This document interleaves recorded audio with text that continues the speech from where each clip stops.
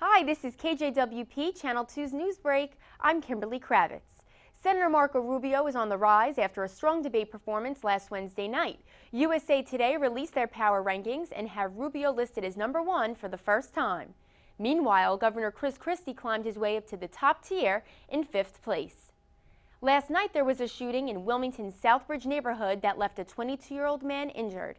Authorities found a car with 21 bullet holes, but the victim took himself to the hospital with gunshot wounds to the left arm and lower left leg.